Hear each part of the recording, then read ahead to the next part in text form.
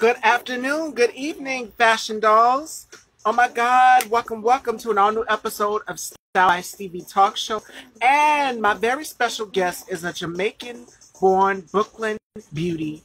And she's an iconic legend. She is a supermodel. I'm super excited for this interview today with one of my idols, Connie Flemming. She has walked the runways of Mugler and has appeared in books for Isadina Liar and more high fashion designers. I'm super excited. There have been so many to break the mold, but it was something special about her. Like, oh my gosh, she is definitely a trailblazer, and I'm so honored to be doing this interview with her. Like, we're going to get everything set up, fashion dolls. We definitely are. I'm so excited to be doing this interview. It is a dream come true. It is finally happening. So let's go ahead and get set up so that we can get her in here. And we're going to get this show started, fashion dolls. I'm so excited. So excited to be interviewing this beautiful young lady today. Hey, Nate. Good afternoon and welcome to Style by Stevie Talk Show. Today, we are going to talk about trailblazers. There have been so many trans supermodels out here, like Tracy Norman Africa, who was the first Black woman to appear on the color of Clairol, Born Beautiful. She was the first Black trans supermodel. And now today, my idol, Connie Flemming, who is a supermodel who has trailblazed and soared on the runways of one of my favorite fashion houses, Mugler. So, ladies and gentlemen, without further ado, let's do the honors of welcoming my very special, lovely, beautiful, gorgeous, special guest, Miss Connie Flemming.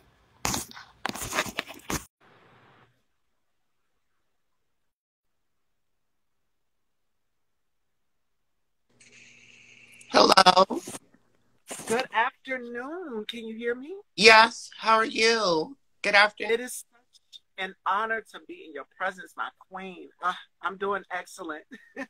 Thank you. Thank you. Thank you. Thank you. And it's an honor to be on your show, on your platform. You're doing such beautiful work. Thank you. Thank you. Thank you. Thank you.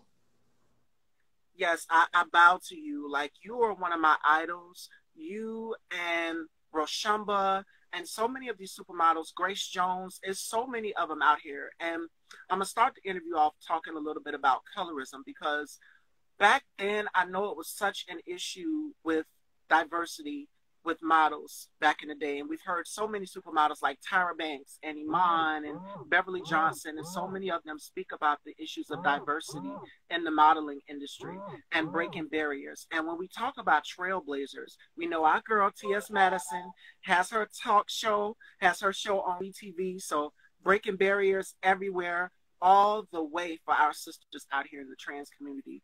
And you were one of the few, like it's a list of trans supermodels out here, like Carolyn Cossie. We've got, what's her name? Tracy Norman Africa. We've got Terry Toy. We've got April Ashley. Like the list goes on. And now Lena Bloom, you know, who people were petitioning for her to, yeah, go ahead. I'm sorry. No. Go ahead. I was just agreeing and saying how wonderful it is that we're not forgetting the past and we are honoring it and using it as a sort of push to push us forward, because even though, like, you know, certain things were hidden, we were still there and we were still represented, and we still have to use that to push us forward.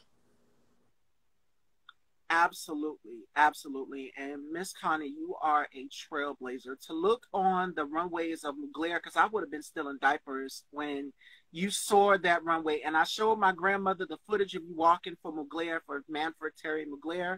And she was like, this young lady right here has got some sauce. She is sassy. I showed my grandmother now and my mom, and they love you. They love you so much. You are truly the trailblazer. Thank you. And it was frightening and really incredibly lucky that I came up at a time where creators really looked at talent and really wanted to celebrate that. And like, you know, the downtown artistic community, the club, nightclub music, and fashion community really wanted to push their own. And that was always instilled in me as a creative person. So, like, I felt lucky, but I felt that I had a duty to do, a duty to my community, a duty as as a person of color, to do my best and to push the door open as far as I could get it, because there are going to be those that are going to be coming after me, and we have to open those spaces and give people who are coming behind us a way to move forward and to expand.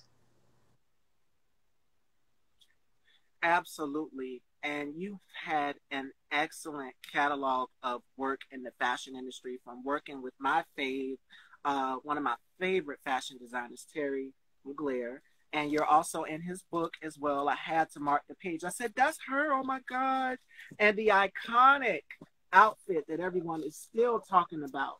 I don't know if you guys can see it on page 107 right here in the right hand corner. That is Miss Connie Flemming strutting down the runway.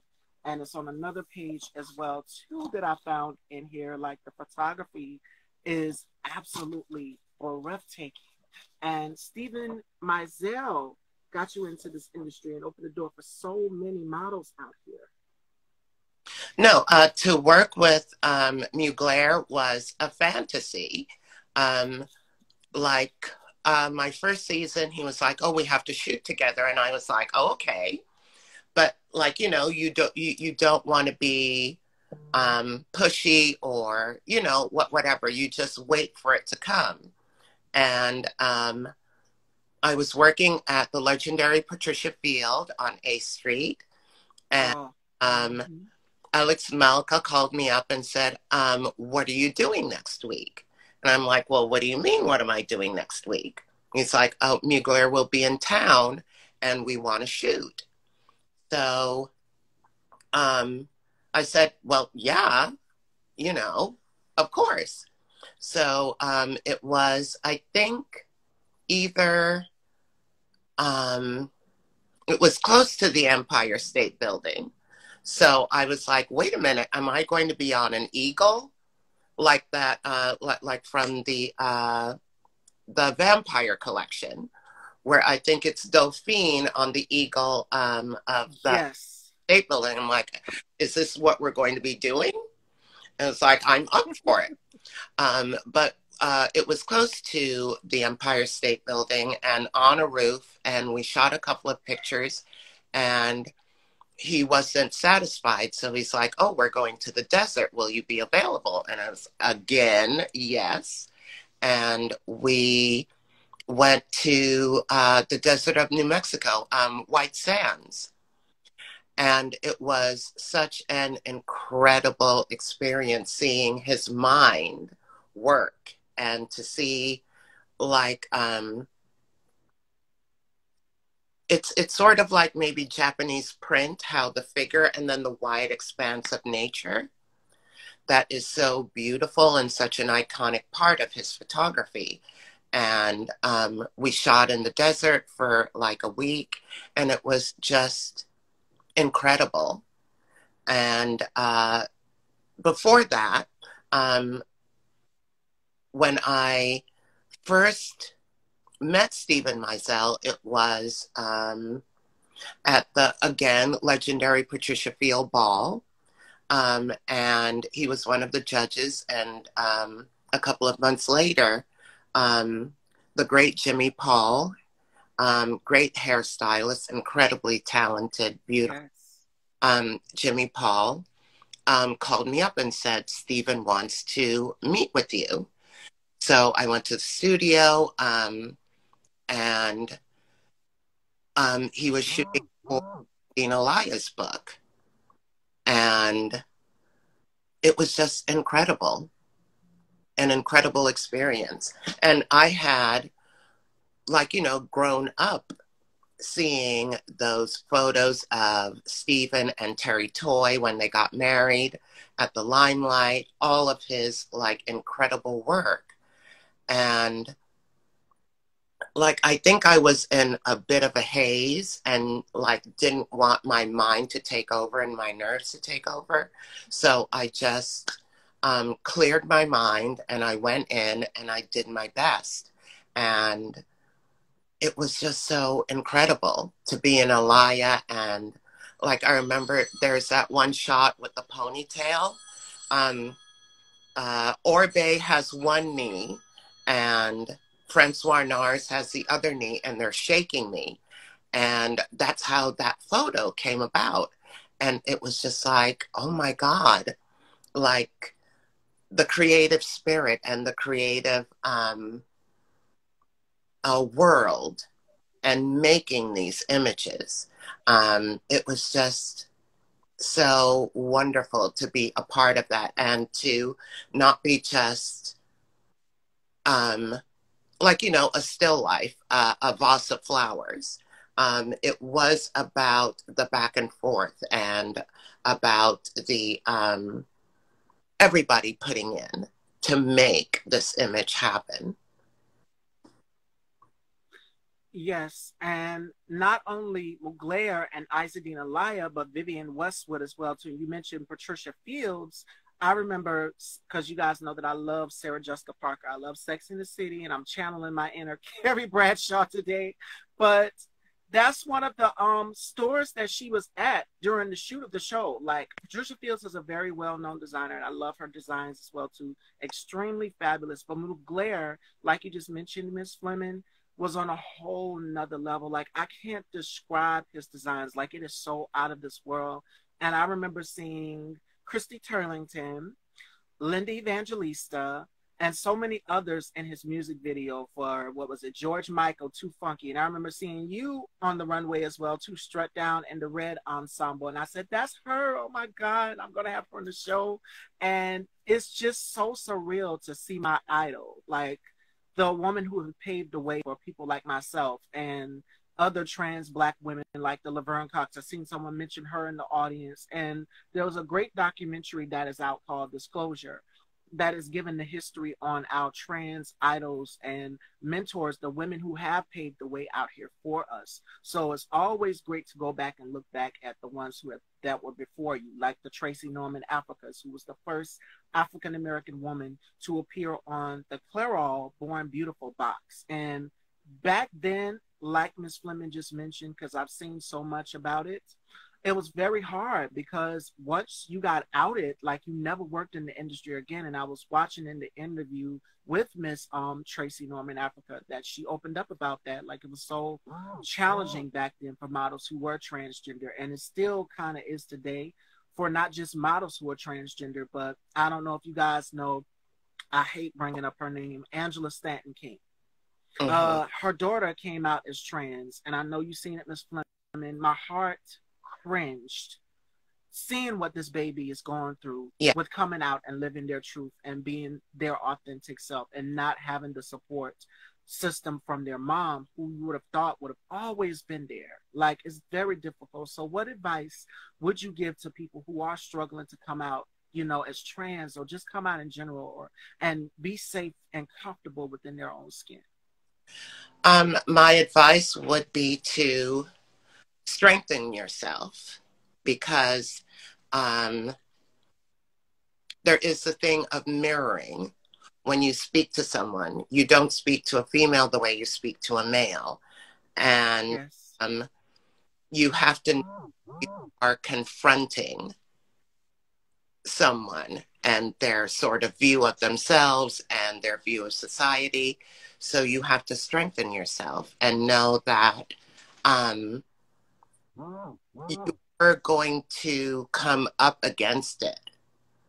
And you cannot internalize it, even though it's super difficult, but you cannot internalize it. You cannot let it weaken your resolve, because as you go along, all of these things that are coming at you are lessons you need to know as a person of color, as a minority, as a um, someone who is perceived as different.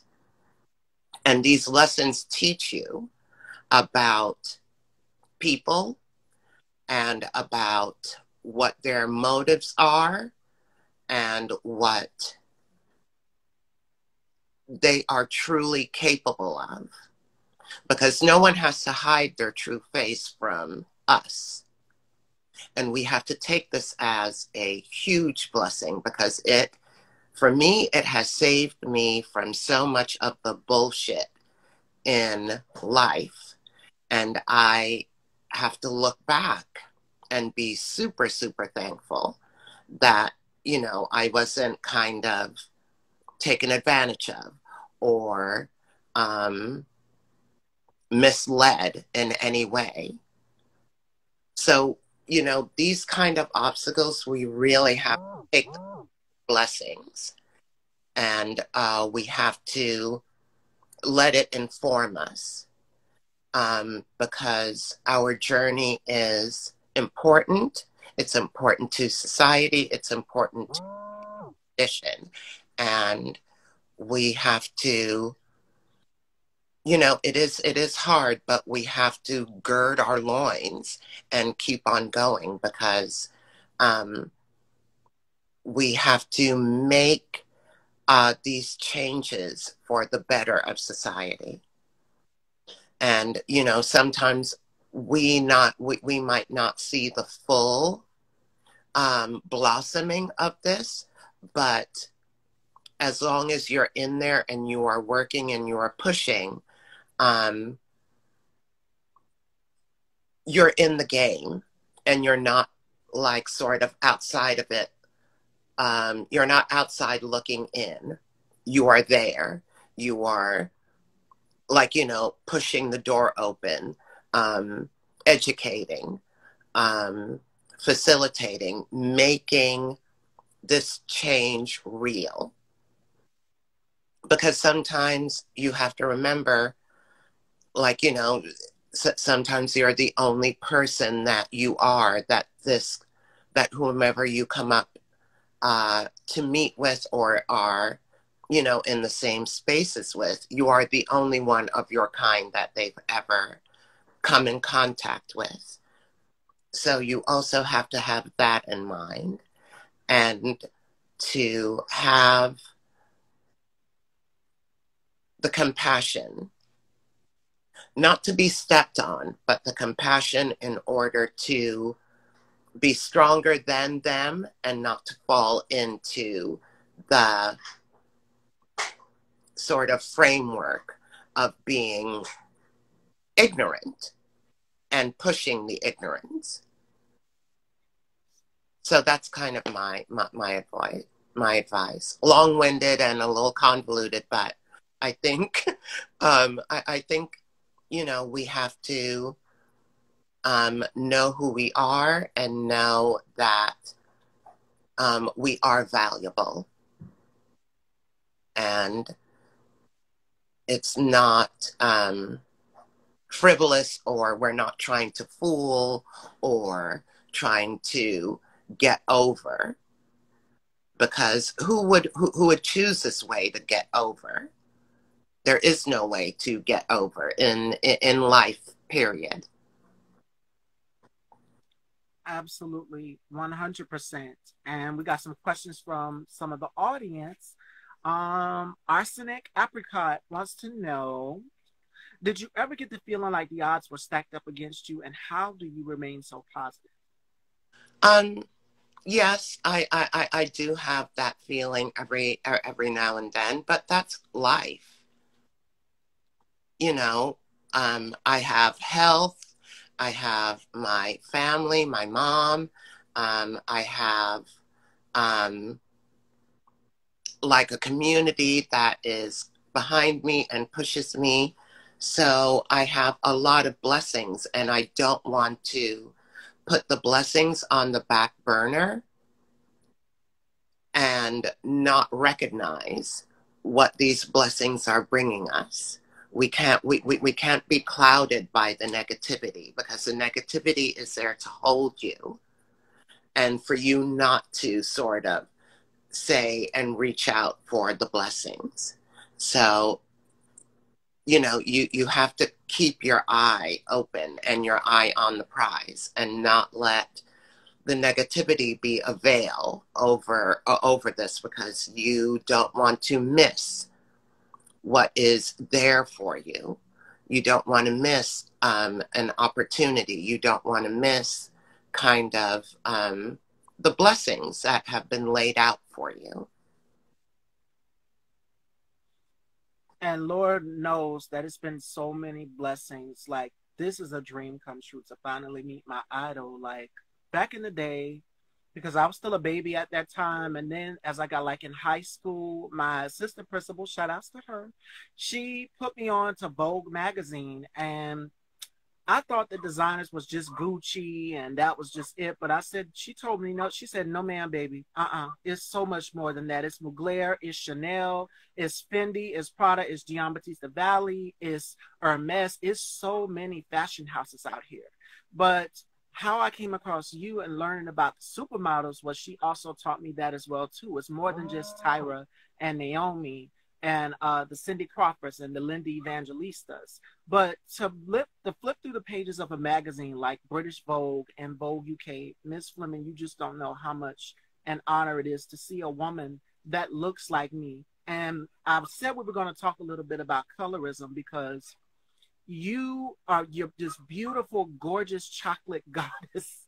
And I said, she looks just like me. She has my lips. She has my skin complexion. I don't feel left out, because when Black women look at images, it's triggering for some of us, because we figure, are we going to look like that? Are all of us supposed to look like that? And it's the complete opposite. Like, God has created all Black women in all shades and forms. And we've seen so many supermodels, from Naomi to actresses like Viola Davis to Taraji P. Henson to Gabrielle Union, speak out on colorism. And I'm pretty sure you've had your challenges too with that, Miss Flemming, being this beautiful African-American woman in the industry and being told no. And I've heard Tyra and Naomi even speak out about it as well and say, you know, I've been told no because of the color of my skin. Yeah. No, definitely. It is part of the excuse to sort of not have to deal with you. And it is an excuse, and it is a cop-out. And you cannot like let that into your soul, because I mean, I grew up with Grace Jones, Katushka, Munya, Imalia, all of these beautiful chocolate women that were the muses of Saint Laurent, Givenchy, all of the great designers of like the 70s, 80s, 60s, and even going back to Daniela Luna, who was lighter skinned. Yes. Still a hue. There was still a richness. There was still a sauce in there, seasoning. You know, it wasn't like the blonde blue-eyed, because even yes. get tired of the blonde and blue-eyed, and then they go to Brazil or China or Africa. And you kind of also have to look at it as the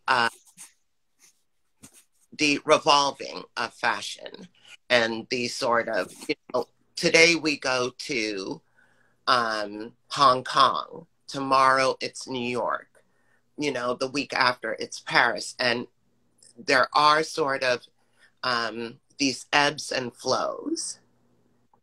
But it's hard to be a person to withstand those ebbs and flows.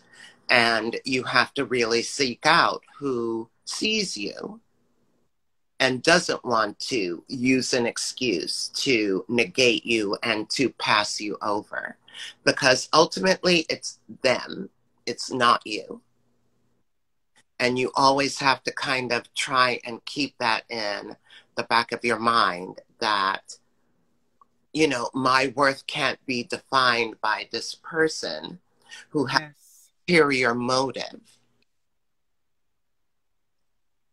Because that or ulterior motive disguises so many things about themselves, and it has nothing to do with you. So, you know, it's again not um, taking the blinders off and not letting the negativity, you know, blind you. But, you know, there were people that were like, oh, how do we shoot you? Oh, we don't have your color of foundation. It's like, you know, what one of the first lessons I learned was to bring your own foundation. Because it's like, you know, it was backstage, um, I think at Mugler, my first season, and someone, I think it was Karen Alexander, the gorgeous Karen Alexander. Cover girl. She was like, girl, you don't have your foundation? And I was like, no. And she's like, is it in your bag? And I was like, I think so. She's like, go and get it now. And I went, and luckily it was in there. And she was like, because she's like, look across the way. And it was this girl, and they were putting sand on a girl that was like maybe 2 to 3 shades lighter than me. And she's like, always bring it with you.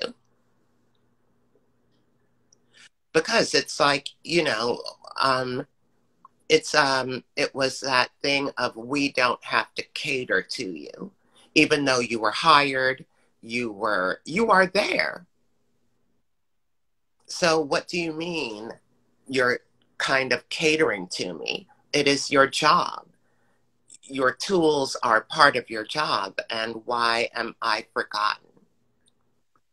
So, you know, in order not to be forgotten, you had to, you know, have a brush, your own foundation, your own stockings, your own thong in your color.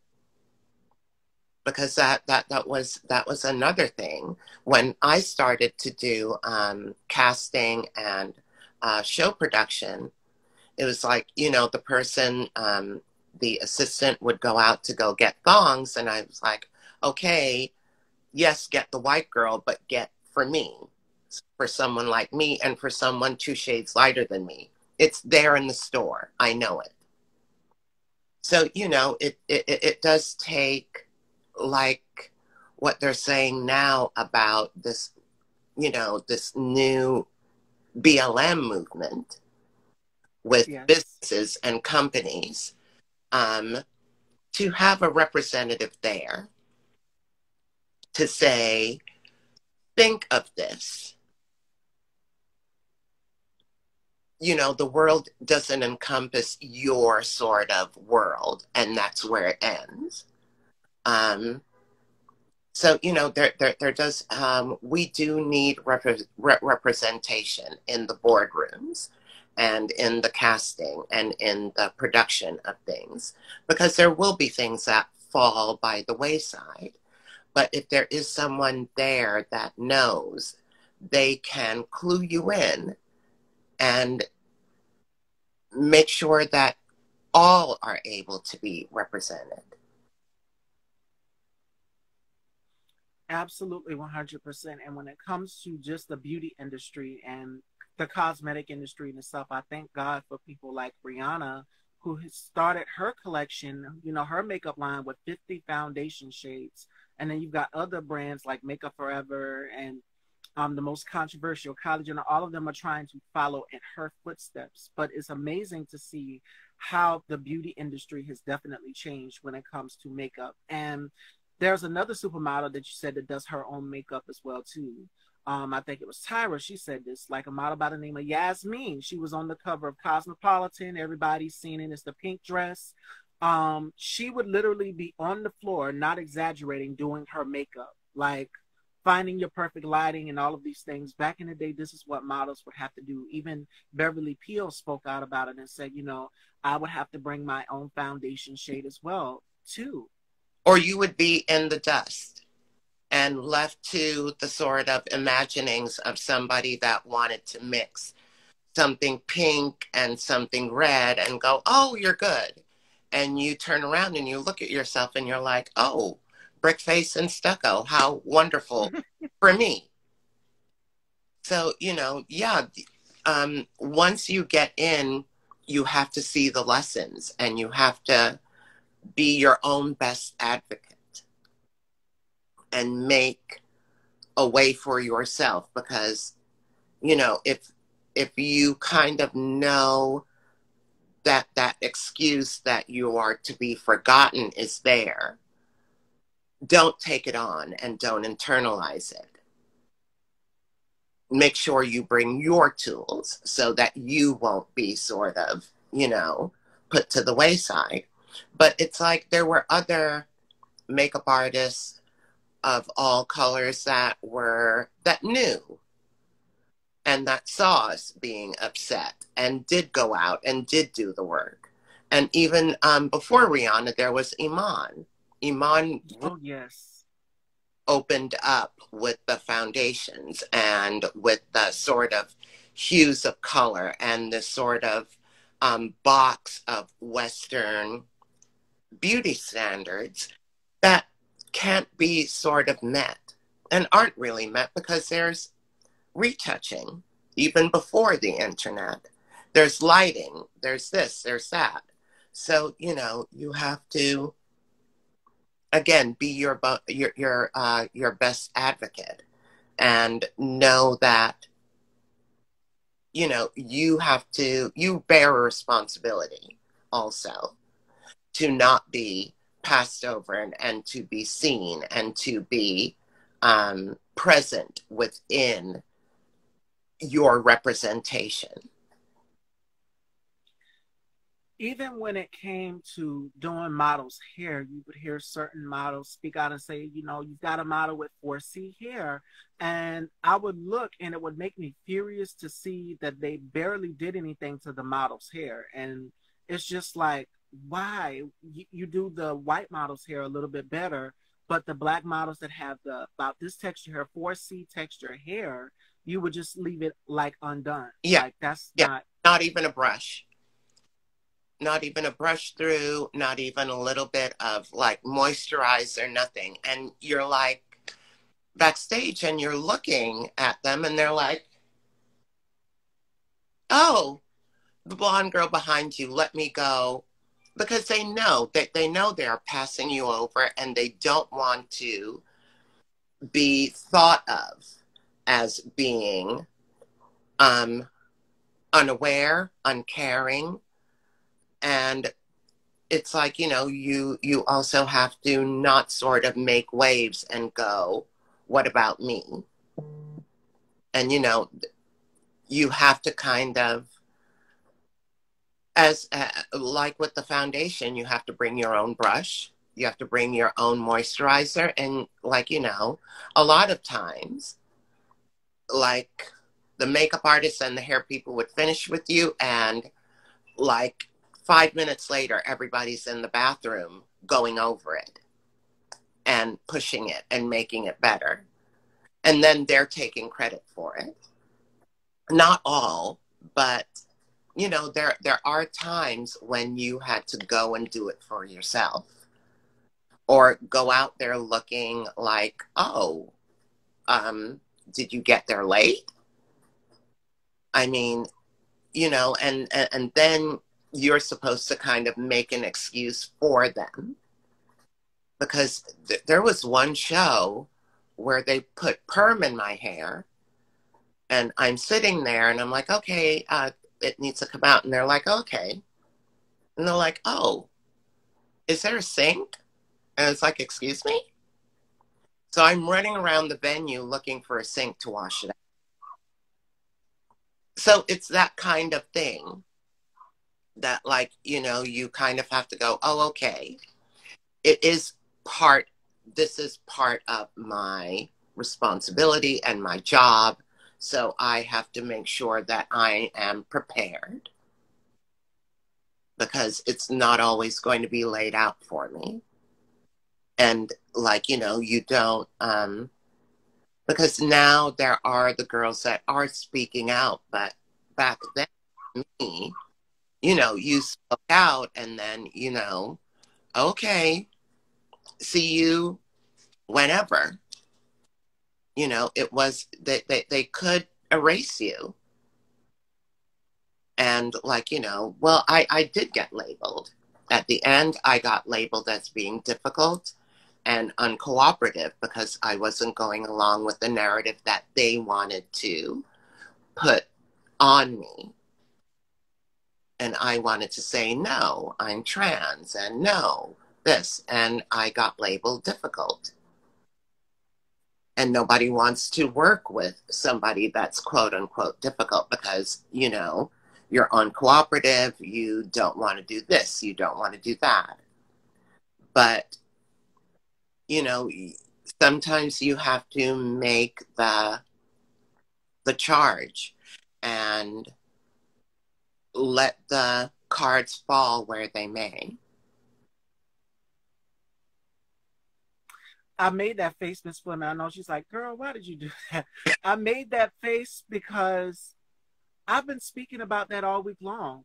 That is the attitude that has been given to women from, even in politics, Maxine Waters to Ayanna Pressley, to any Black woman that speaks up about anything. We're labeled as aggressive or difficult or bitter. And I've gave several examples of Black women who have spoken out and said, this isn't right. If, this is racism, this is not right. And just recently on the talk with Sharon Osbourne, you've got Cheryl Underwood. She said, I didn't want to say anything because I didn't want to look like the bitter or angry Black woman.